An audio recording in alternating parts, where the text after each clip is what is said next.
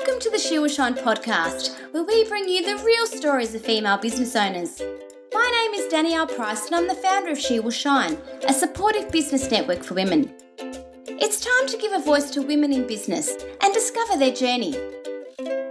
Welcome to the She Will Shine podcast. Today we're joined by the lovely Amanda Freeman. How are you, Amanda? I'm very well, thank you. Lovely to be here. Oh, lovely to have you. So for those who may not know Amanda Freeman helps purpose-driven entrepreneurs and space holders reclaim themselves from old stories, beliefs, and social expectations. In safe, sacred space, they conquer fears, clear energy blocks, and develop sky-high confidence in order to make powerful, intuitive life and business decisions. When she's not holding space for her clients, you'll find her at home with her family among the trees in Melbourne, usually walking in the forest, snuggling her pup, swimming, drinking herbal tea with chocolate, of course, Amanda, or learning all things healing, spirituality, conscious business, and personal growth. So welcome to our podcast, Amanda. As I said before, it's great to have you here. I guess your business is not one that's traditional, I would say. Is this something that you've always been interested in? Great question. I think for me, my business is really taken its time to land where I really feel like it's finally all me. It's that real blend of the energy and the practical.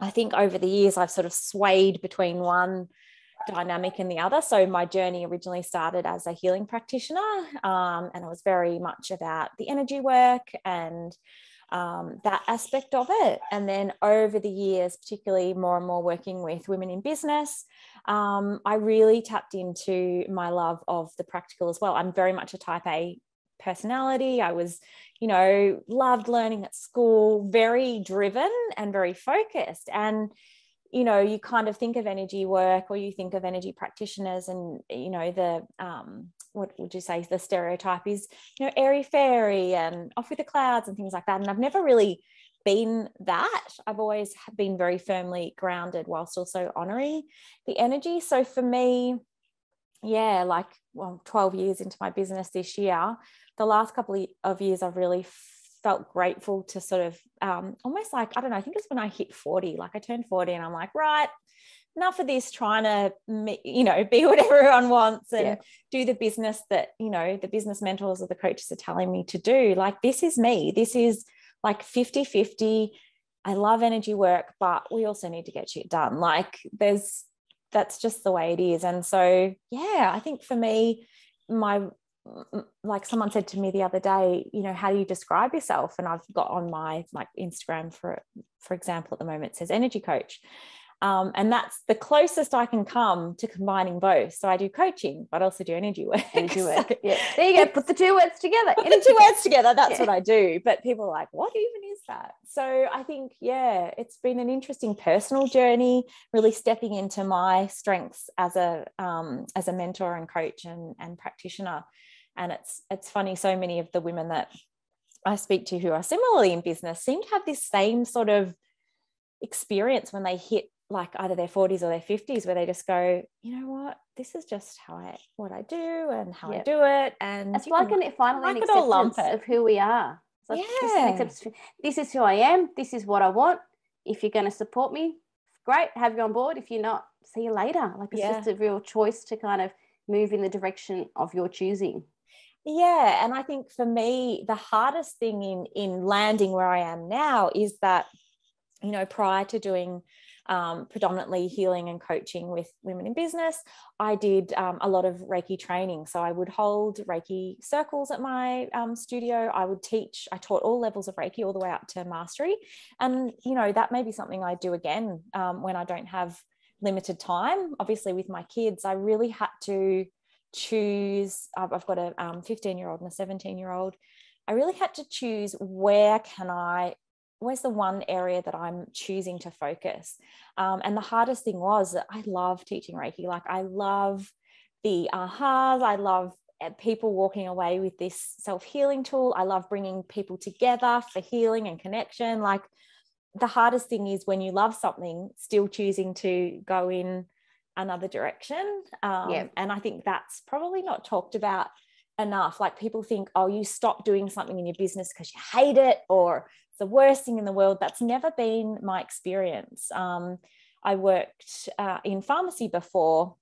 I think we've spoken about this before. And I didn't start my own business because I hated working in pharmacy. I quite like that industry as well. I love that I get to help people in that area. I love using all aspects of my personality, but I loved this more. So that takes up more of my time. And I think it's, that and/or narrative that we're so ingrained into us, into our society, you either like something or you don't, is really doing a disservice to women, because particularly women in business, when we are running our businesses, we are bringing all aspects of ourselves to the table. And it's not and or, it's our skills as, mothers, if we have children, our skills as, smart business women, it's our patience, it's our tenacity. Like, I think it's so important that these aspects are really honored and acknowledged. And we can say, I'm going to evolve what I'm doing now, or what I'm doing, not because I hated what I was doing before, but because I'm pulling the threads of that are most lighting me up, and I'm going to take them with me. That are filling my cup right now. And I think that, like you said, it evolves over time, because the skills that I had 20 years ago are different to the skills I have now. And they're not your just interest as well. That's right. And it's not just business things, it's personal things. Like, I've had my kids in the last 20 years, and that's changed me as a person. And I guess we've had lots of these discussions where people, I know myself included, you don't realize the amount of personal development you go through when you start a business, and as your business evolves. It's like a never-ending cycle that you're evolving, and you're learning, and you're using different skills at different times, and it doesn't end. It just keeps on going. And yet there is that narrative out there that you will reach a certain point of success in your business journey. And so I think we have to be really careful not to be like, oh, I'm going to this end result, and when I get there, I am successful, because that point is always moving. Like, there's always something in our world, hello coronavirus, that's changed, that causes us to pivot and change, or a new season, for those of us with kids, a new season of our children's experience will again change our capacity. I know I've really noticed that this year with my daughter doing year 12, just the needs of her and my capacity. I've had to juggle things around in my business to make sure she's feeling supported in this final year of school. And, I couldn't have anticipated that last year. She actually got through quite well in year 11. So I think, the more we can lean into this idea of we're always evolving, and it's okay to evolve, and it's okay to let things go that are no longer serving us. And I can't remember what podcast it was, but someone was talking about, the science of quitting. We have this fear of saying, I'm going to let that go. Because if I let that go, does that mean I'm a failure? That's what's associated with that. Yeah. I've failed. I've not done what that big, if you've had your 5-year goal and you get to year 4 and you let that go because something else has, caught your eye or circumstances change, it's really easy to lean into that and go, oh my gosh, I failed. I didn't get my 5-year goal. Whereas really what's probably happened is you've evolved and you've grown, and that's amazing. And your definition of success has actually changed along that way. Yeah. It's really interesting because I found within our community, Amanda, you're one of our She Will Shine members, the discussion that goes around what we see as success and what is portrayed, I guess, on socials, in the media as success is very different to what we feel as women in business is successful to us. And I really love the way the businesses that are within our community, yours included, you've created your own definition of success. And you've said, like you said, I've turned 40, this is what I want, this is how I'm doing it, and I've finally accepted it. But for a long time, people, oh, I should be doing this. Like the word should is like top of their kind of vocabulary. I should be doing this. I should be doing that. That's what's going to lead me to that 6-figure business at the end of the day that everybody else tells me I should be having. Have you found that, I guess, in your work as well, but also in your own life, that earlier on that's been sort of something that's in the back of your mind, or not really? Oh, definitely. I think I joined an online community in 2015, and prior to then, my business had been very local. I'd built my practice to be fully booked the 3 days that I worked, all through word of mouth over, 4 years. And that was a really slow, steady, organic process. And that worked beautifully for me because my kids at the time were like 3 and 5. My eldest had just started school, my youngest kinder, and time-wise, it was just so great. Like I was slowly getting more clients and now settling into their, and it was just beautiful. And then I was transported into this whole new world. It was an online incubator group with women literally all over the world. And I was like, what is this? Like, I don't even understand half the things you're saying. And like, what? 6-figure months, 6-figure years? Like that had never, all I knew was that I'd reached capacity in my one-to-one practice. Like I didn't want to be doing more than 3 days, and I needed to know some more business skills of what was possible for me to, perhaps scale, or how can I use some of my offerings in different ways. And, my mind was just like completely blown. So I think the first year of that, it was a lot of I met some incredible people, much like, the She Will Shine group, who I'm still besties with today all over the world. I actually was literally just on a call with one of them from New Zealand, like before we recorded this. So we've known each other for like 7 years through being in this group, which is incredible. But yeah, that first year I was really overwhelmed. I think I doubted myself in terms of, oh gosh, do I even know what I'm doing as a woman in business? Even though I built my, practice organically over 4 years without marketing, on the internet. I wasn't even on Facebook at that point. Like, oh, what a good life you led. I know, what a peaceful mental life I led at the time. So I think I definitely fell into the shoulds. I think I lost my confidence there. I joined for more confidence and clarity. I think that first year was really like, oh crap, have I done it all wrong? And I don't know how to do things online, and my website is really bad, and I'm not sure. Like there was so many questions. But I think after that first year, I've got a very strong sense of self. I've always been very clear on my values. I've always been very clear on my purpose, which is to be of service and to really help others. Like that's why how I ended up in my business and how it got to where it did. I think over the years, I've definitely been better at letting go of those shoulds. But I think when we're constantly bombarded with other people's stories, and just the surface levels of the stories, like, when you see someone's 6-figure business, you don't hear about the 3 team members that they had, or the $10,000 of Facebook ads they spent, or, like I really love following entrepreneurs that say, yes, I made my 6 figures, but this much then went to cost. Like I had a beautiful email from someone whose membership I'm in, and she did a launch breakdown, and she's like, this was my costing, this was my profit. And it was so refreshing to be like, oh, and she's like, this is what I didn't do well, this is what I would do differently next time. It's like, those are the conversations that inspire me, because I think that's where we really learn what it takes to get those kind of numbers, and also what the reality is. Like, this woman, what I was about to say. That she had a wedding, so she didn't email as much, and she forgot to send out a link, and like there is no perfect business moments. We're always going to be learning and growing no matter what we're doing. And I even found that last year, the last couple of years, I've run an online mastermind, and the first time I ran it, I was like, oh, that was really great, but needs a bit tweaking. Second time I ran it, I'm like, okay, this is what's missing. Third time I ran it, I'm like, great, now we're finally hitting our strides of this is what people really need, and this is the most supportive container. Fourth time I ran it, there was very little I had to change.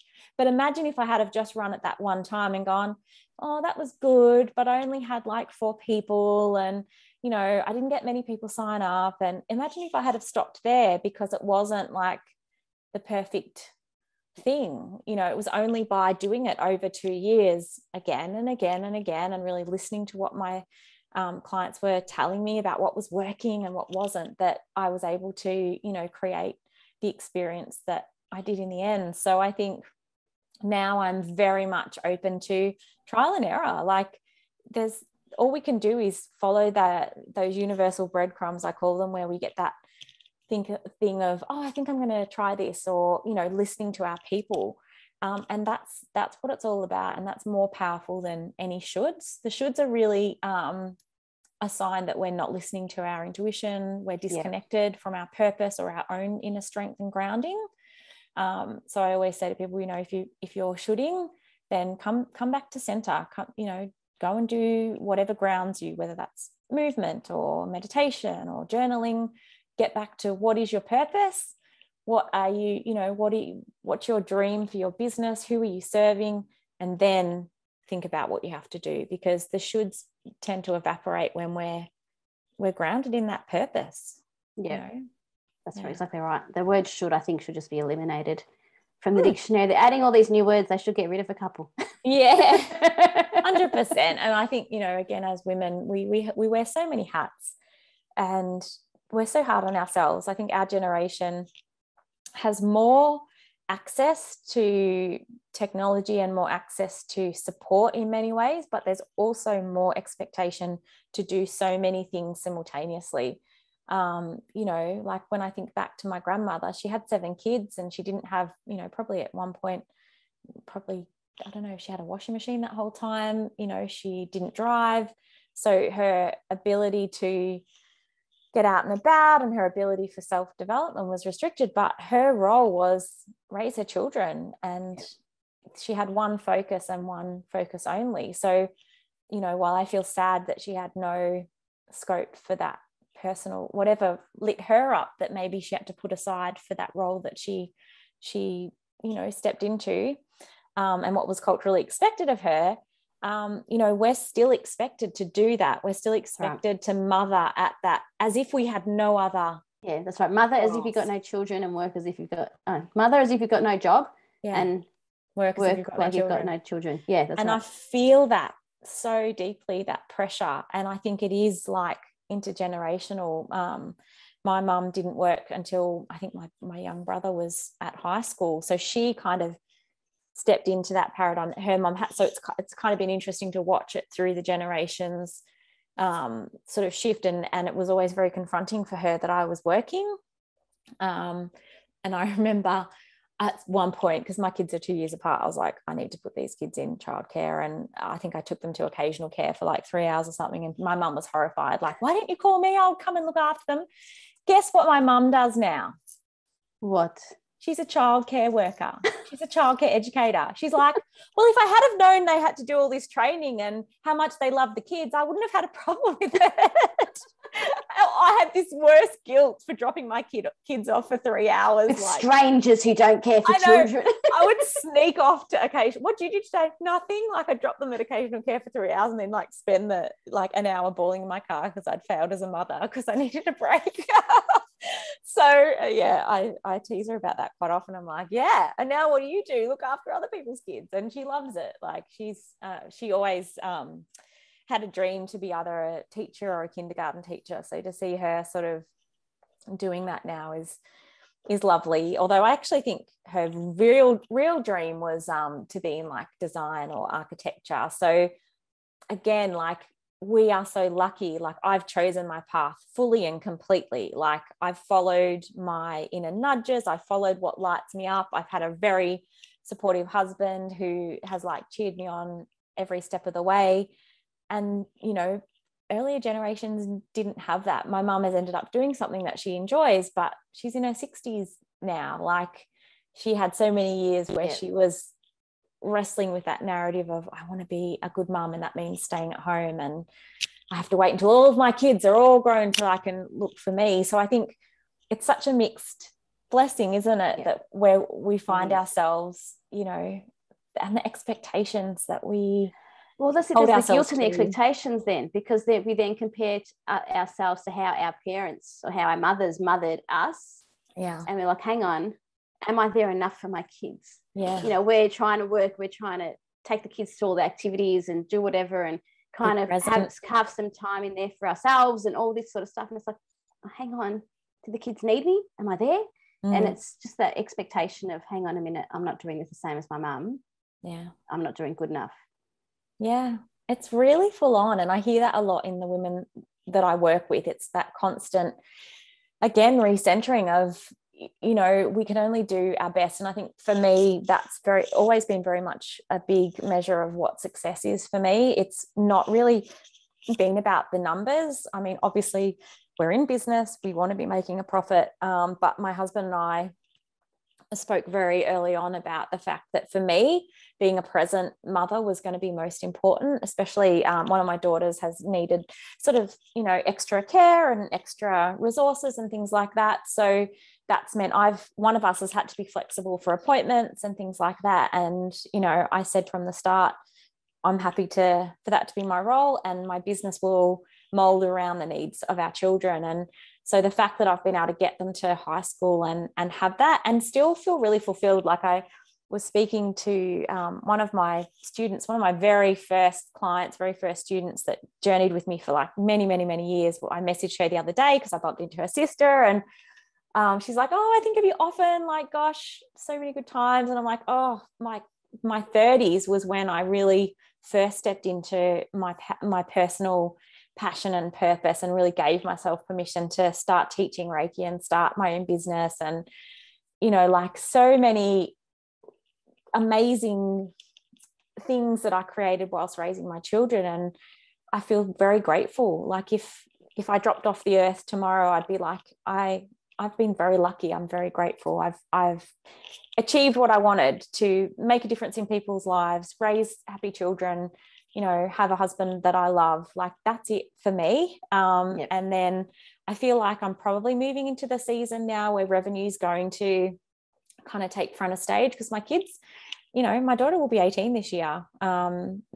They're not needing us as much, and I'm kind of easing myself into, I can really focus on my business will be able to look very different.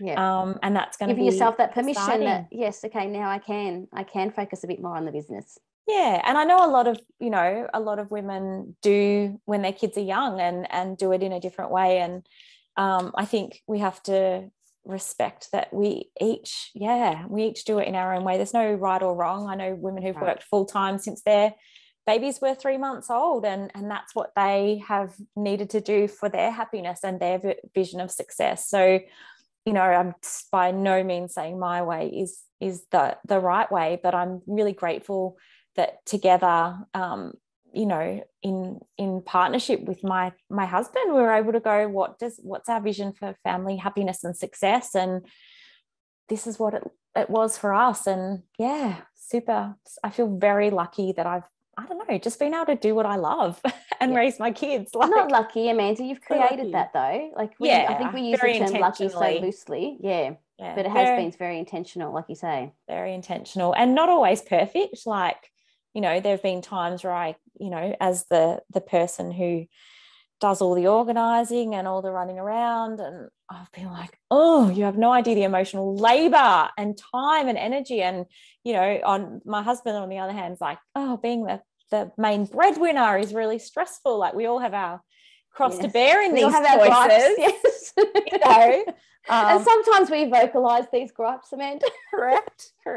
But yeah, I'm kind of excited to be moving into, and I said to my daughters, like, just give me a few years before you go like getting hitched and having grandbabies, because I just, you know, I need some time to really just do my thing with a little bit of freedom. Right.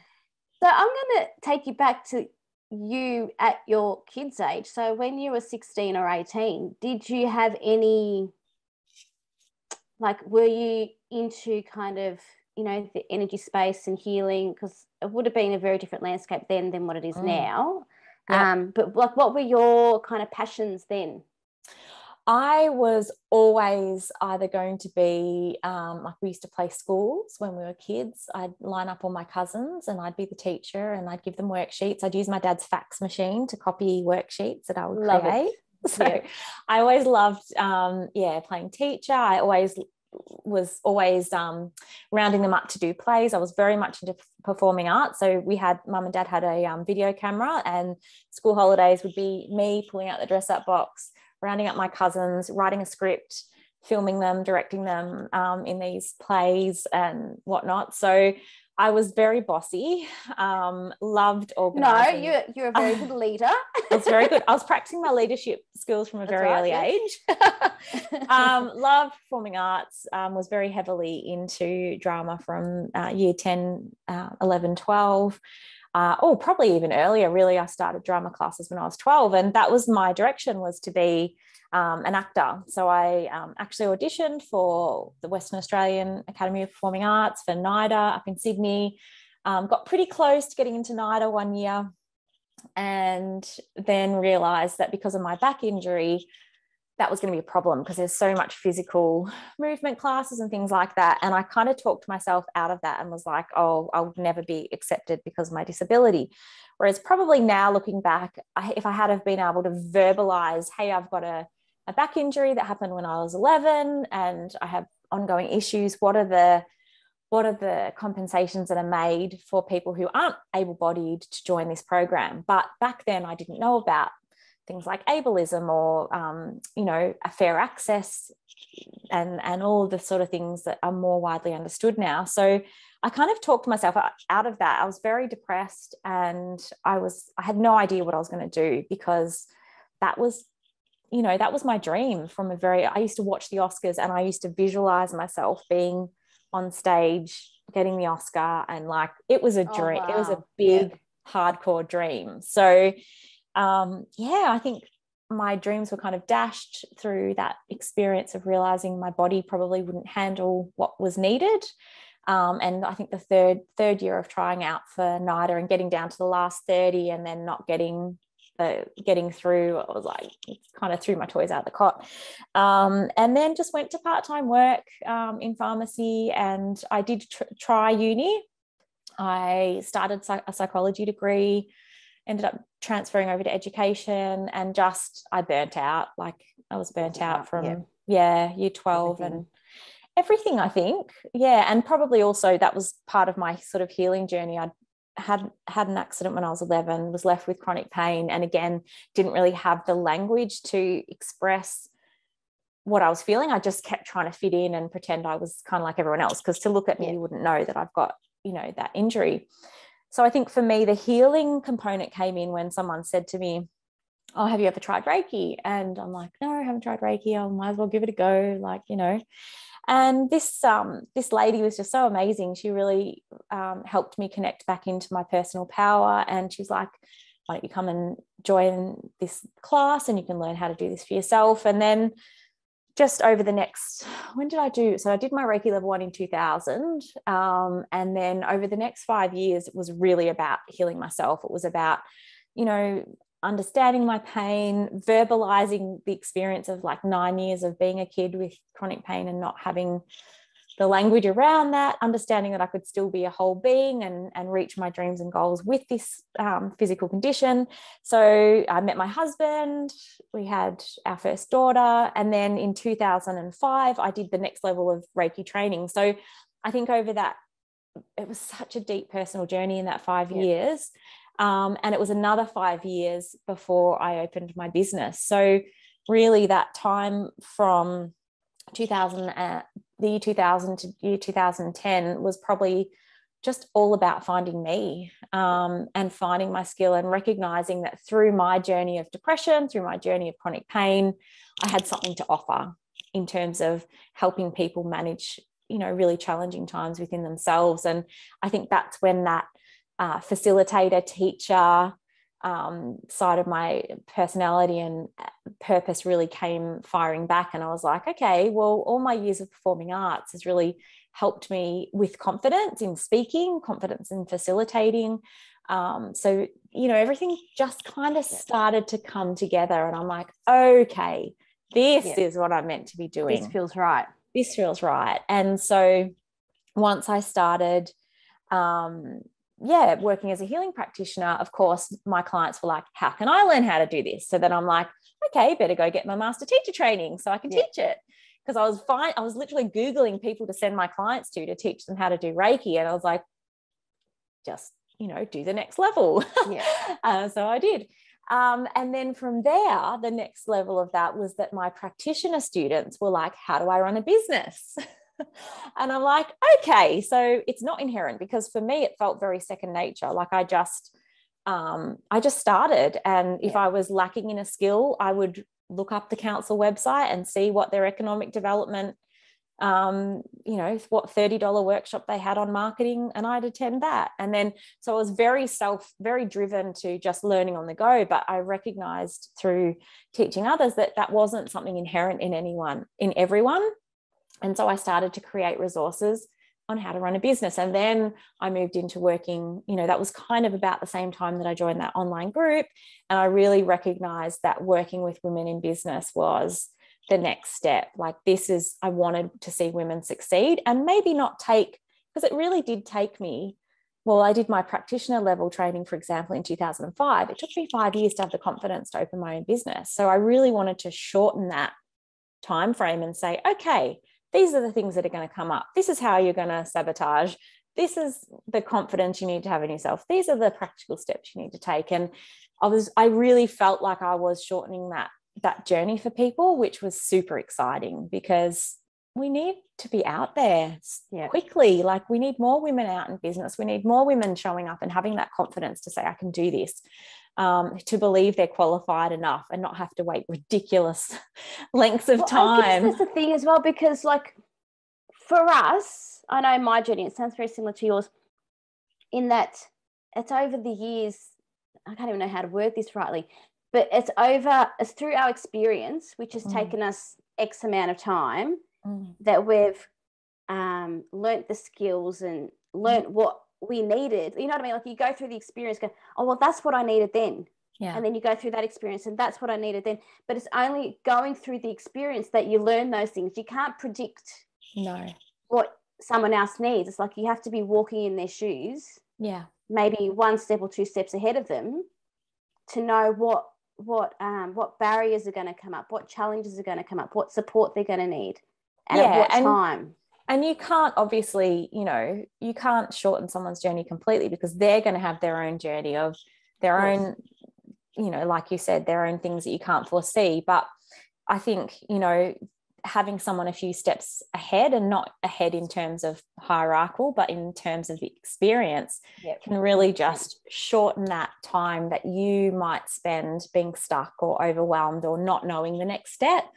And I love that, I always think of that image, that gif or whatever, of one woman going up the ladder and she's holding her hand down, and that's kind of how I see the journey. I mean, there's been so many women who have supported me up each next level. I've sort of followed them, and then I've had my hand down saying, come on, your turn, sort of thing. And that's, that's how it's always been, like women supporting women, isn't it? Right. Like, that's what right. it's What's the saying? When you get to where you're going, turn around and help the person behind you because they were you. I think that's the saying, or something similar to that. Yeah. I love that. And one of my favorite authors is Clarissa Pinkola Estes. I don't know if you've ever heard of the book Women Who Run with Wolves.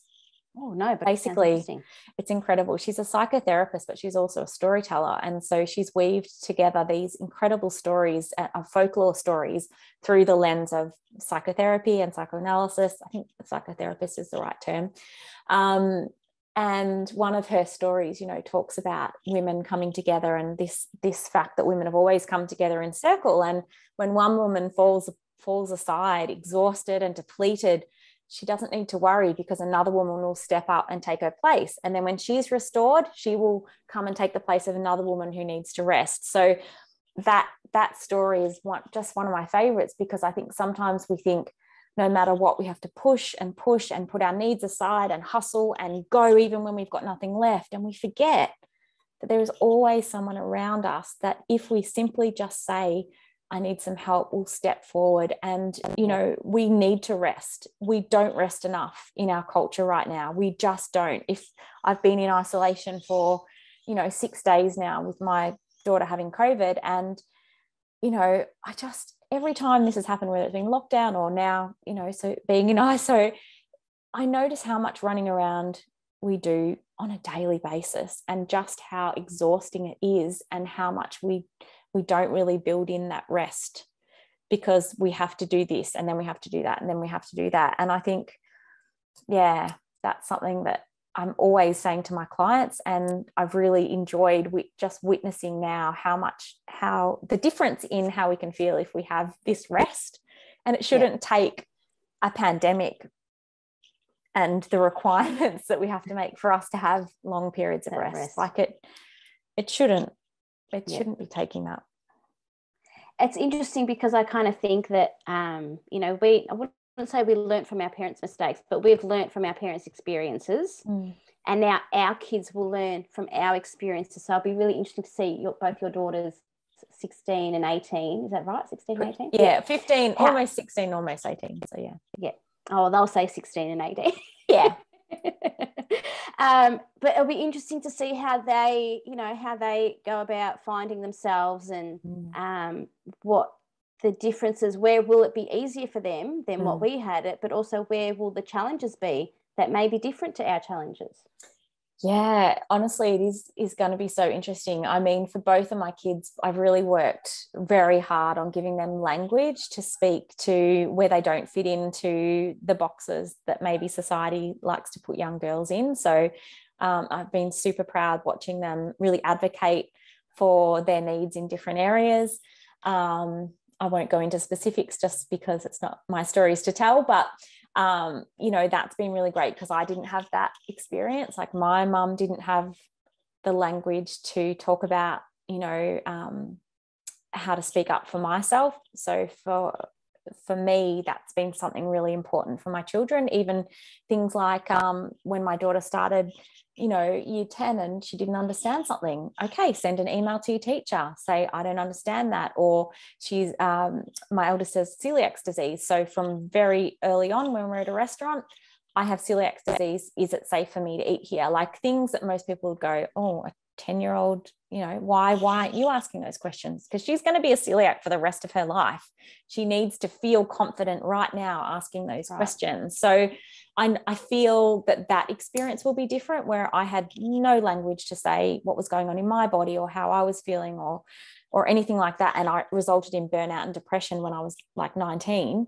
I feel like they might not have to go down that road, but then I haven't had the experience of severe isolation and disconnection and uncertainty that they've had as far as COVID's gone. So it's anyone's guess how that's going to impact them. And I don't know that we have been able to understand that experience to give them the tools to navigate it with as much ease as possible, because we don't know. So yeah, it's going to be really, really interesting to see what they turn around and go, these were the gaps in my upbringing and this is what I learned. I mean, I hope that my kids have watched me work. Like, as I said, my youngest was in kinder and my eldest was in prep when I started my business. So they've seen what it's like for someone to follow their dreams. And that's something I'm most proud of, because right from the get-go, I've been, I'm working today and this is they know not to come out when I'm, out in the studio on a call. When I used to run classes, they loved nothing more than coming and help setting up. They'd often leave a little note on the whiteboard. Love it. I really love that they've had that experience of seeing their mum, follow her passion.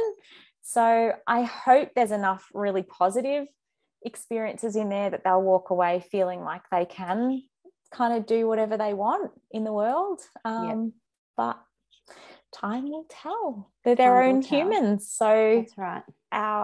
While we can, and even it's really interesting, my husband and I often say this, my two kids are so different from each other. And sometimes I'm like we raised them the same. They've been in the same household. Like we've taught them the same values. We've had the same conversations, and yet they're like chalk and cheese. So it's going to be really interesting to see what each of their narratives are about their upbringing, So yeah, interesting.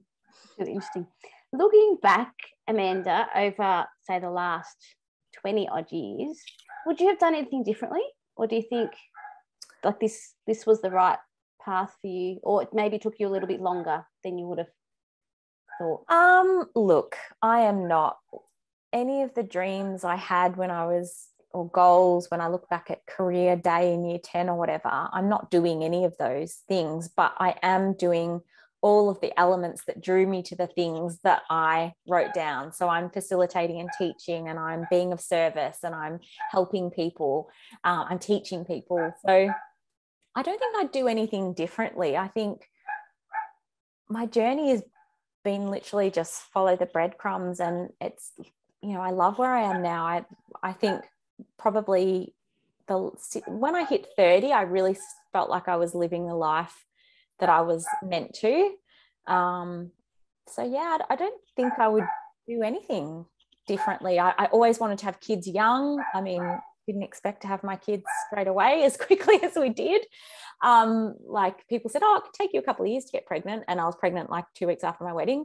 So that was a bit unexpected. So I probably often say to my husband, like, it would have been great for us to have a little bit more time together before having children and all the fullness that brings. But then I wouldn't change that either, because I love the stage I'm at with my life and where my kids are. So no, I think I'm where I'm meant to be, and I think the journey has been what it's meant to be. I don't think I would change anything, because then I wouldn't be here, and I really like here. So yeah.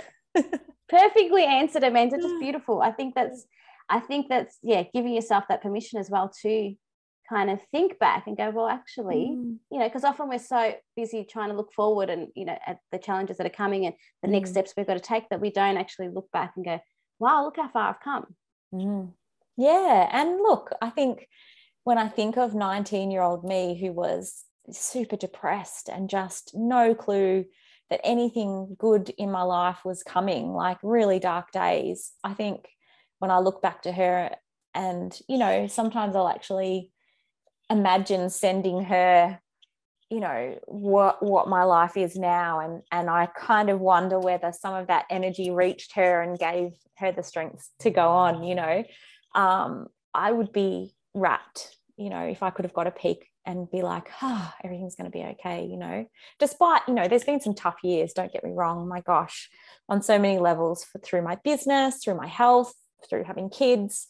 There have been some really challenging times in my marriage, like all the things. But yeah, I feel like I'm where I'm meant to be. So I don't think I would change any of it, except for maybe, you know, the most painful bits we'd like to not have to have. But then that's kind of sometimes where the biggest growth comes, isn't it? That's right. That's where the learnings are. It's where the biggest learnings are. Yeah. And you can't have, you know, you can't have the rainbow without the rain, can you? So recognizing that we're just going to continue to have these forever cycles. And I think another book that I really loved was Buddhism for Mothers, and there was one part in there where she says, you know, once you recognize that, you know, life is suffering and we're going to have these continual challenges, it's almost like you can exhale because you've got through the last one, so you're going to get through the next one. So really just cherishing these moments of our life where we have the sun and we have the good seasons, and knowing that when the not so good seasons come, we'll have that tenacity and we'll have that courage to navigate that and get to the other side of that too, you know. Yeah, 100%. Thank you so much for your time today, Amanda. It is an absolute pleasure. Oh, thanks. I love talking about this sort of stuff. I love talking to other women about our passion and our purpose and what's possible, and yeah, redefining our own version of success. All of these things are so important to me and to my heart. So yeah, it's been lovely to just to talk about them and share about them with you. So thank you for inviting me. Oh, you're very welcome. And thank you to everyone for joining us as well. I hope you enjoyed Amanda's story as much as I have, and we'll see you next time on the She Will Shine podcast. Thanks for joining us. If you enjoyed this episode of the She Will Shine podcast, we invite you to check out shewillshine.com.au. She Will Shine is the essential support network you need to grow a thriving, meaningful business. We can help you grow your network, connect and develop genuine relationships, be supported, and support others in building and growing a successful business on your terms. Say goodbye to working alone and become a member at shewillshine.com.au.